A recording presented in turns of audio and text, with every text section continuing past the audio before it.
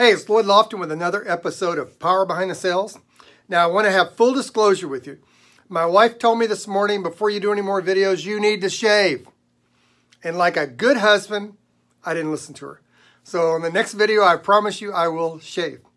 An agent recently asked me in a chat box in a webinar I did about direct mail. Here's the thing I always want to tell people about direct mail. First of all, pick a good direct mail lead vendor. A good direct mail lead vendor can tell you what direct mail pieces are getting the best response for the market you want to work. So for example, if I'm working the senior market, I can talk to them about the turning 65 direct mail, turning 66, turning 67. They will tell me which pieces. You usually have a choice of 5 or 6 different pieces. They'll tell me which pieces get the best response. And I'm not interested in a piece I like. I'm interested in a piece the consumer responds to. And I'm sure that you're the exact same way. The second thing you want to do is you want to order in more than one zip code. So for example, we'll keep it that senior market. If I'm marketing to people turning 65, there's only so many people turning 65 in any one zip code in any month. Even if I did turning 65, 66, and 67, there's only so many people turning that age in 1 month in that zip code.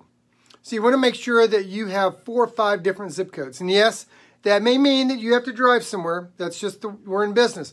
We're in business for ourselves. That's what we need to do. So we want to make sure that we are not shrinking our pool of prospects. We are expanding our pool of prospects, right? So the next thing you want to make sure you do is ask for the non-responder list. So here's what happens. You get a lead vendor. They do a 1,500, 2,000 mail drop for you. You get a 1.5%, 1.8% response rate. You're getting back 10, 15 cards. But everybody else, let's say you get back 20 cards. If I do a 1,500 mail drop, that means 1,400 and how many? 80 people got the card and didn't respond back. So if I do get a non-responders list with phone numbers when available, that means I can contact those people. And the third thing you do when you get those cards back, you want to break them down by zip code and routing number. What's a routing number? Well, look on any mail you get. So you might have a mail, your zip code might be 30319, and it'll have -5682.